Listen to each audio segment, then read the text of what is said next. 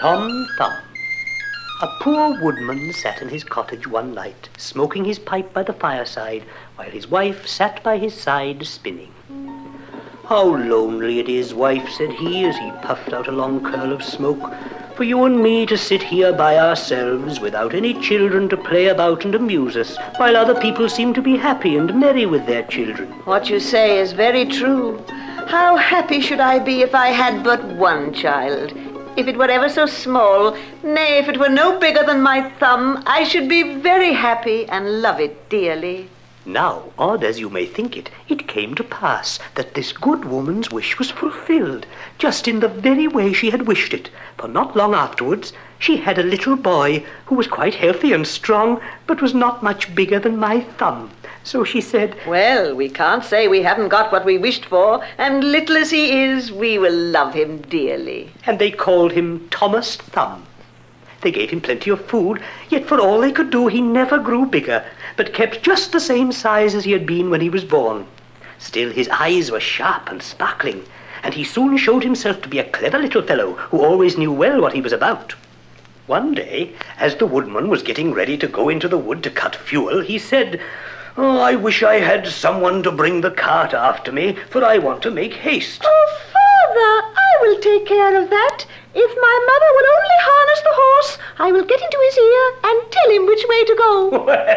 Well, we'll try it for once.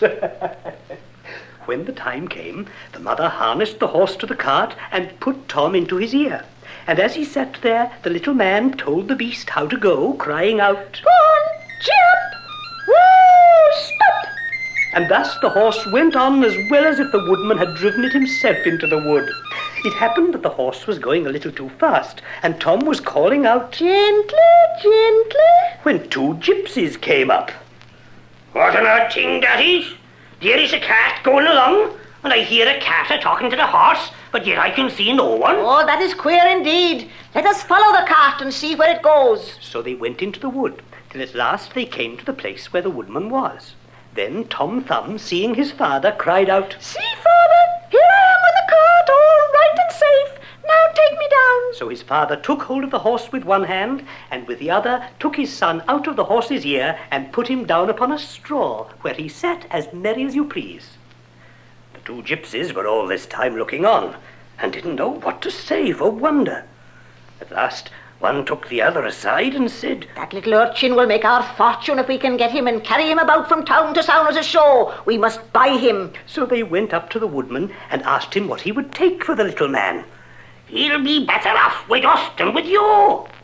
"I won't sell him at all," said the father. "My own flesh and blood is dearer to me than all the silver and gold in the world." But Tom, hearing of the bargain they wanted to make, crept up his father's coat to his shoulder and whispered in his ear, "Take the money, Father, and let them have me. I'll soon come back to you."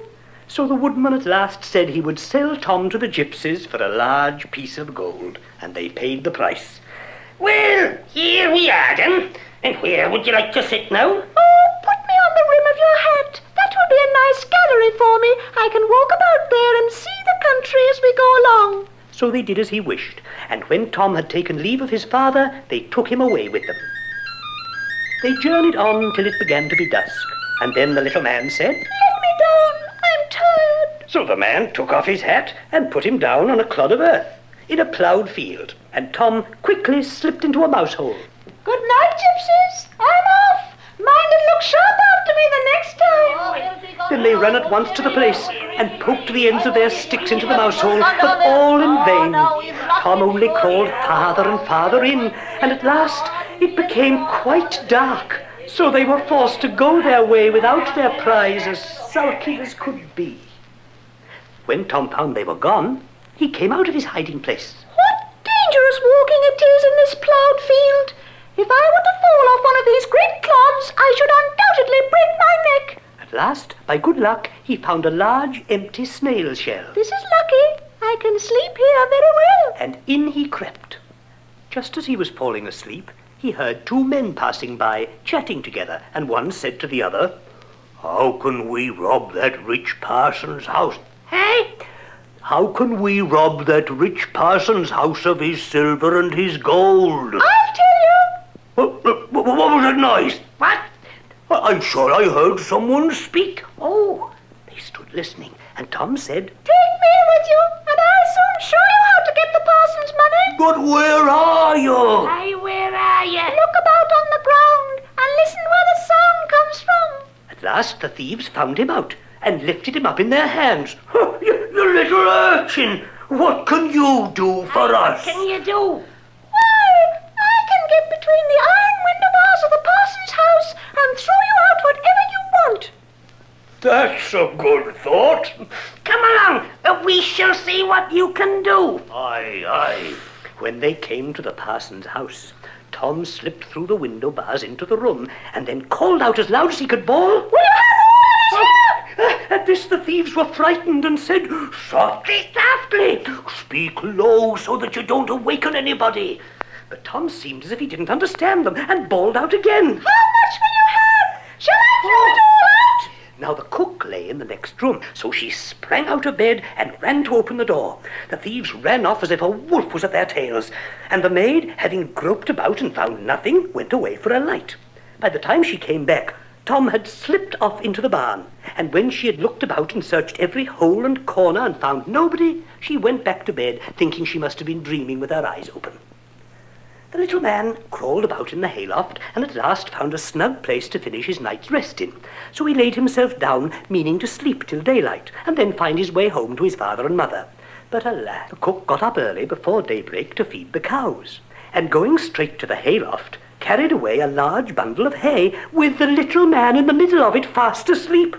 He still, however, slept on and didn't awake till he was actually in the mouth of the cow. For the cook had put the hay into the rick, and the cow had taken Tom up in a mouthful of it. Good leggedy! How came I to tumble into this mill? Down he went into her stomach. It is rather dark here. They forgot to build windows in this room to let the sun in. A candle would be no bad thing. Though he made the best of his bad luck, he didn't like his quarters at all. And the worst of it all was that more and more hay was always coming down, and the space left for him became smaller and smaller.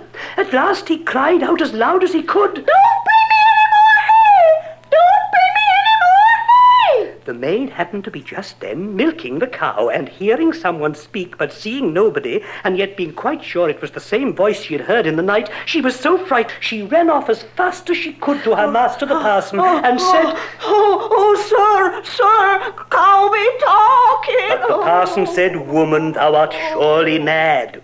However, he went with her into the cowhouse to try and see what was the matter.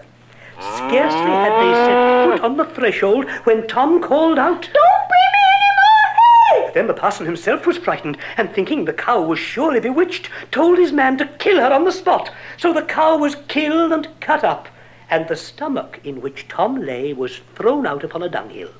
Tom soon set himself to work to get out. A hungry wolf sprang out and swallowed up the whole stomach with Tom in it at one gulp and ran away. Tom, however, was still not disheartened, and thinking the wolf would not dislike having some chat with him as he was going along, he called out, My good friend, I can show you a famous treat. Where's that? Said the wolf. Then Tom described his own father's house. You can crawl through the drain into the kitchen, and then into the pantry, and there you will find cakes, ham, beef, cold chicken, roast pig, apple dumplings, and everything that your heart can wish. The wolf didn't wait to be asked twice, so that very night he went to the house and crawled through the drain into the kitchen, and then into the pantry, and ate and drank there to his heart's content. As soon as he'd had enough, he wanted to get away, but he'd eaten so much that he couldn't go out by the same way that he came in.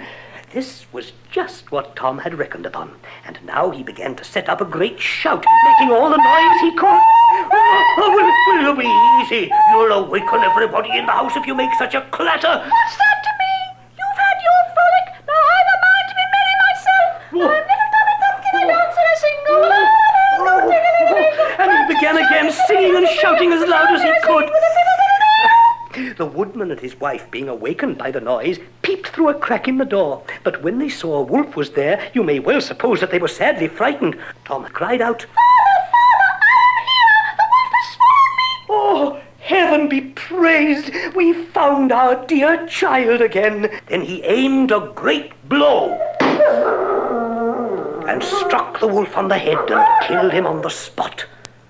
And when he was dead, they cut open the body and set Tom free. Ah, my little Tom, what fears we have had for you. Yes, Father, here I am again, safe and sound. Well, you're come back, and we'll not sell you again for all the riches in the world. Then they hugged and kissed their dear little son and gave him plenty to eat and drink, for he was very hungry. So Master Thumb stayed at home with his father and mother in peace.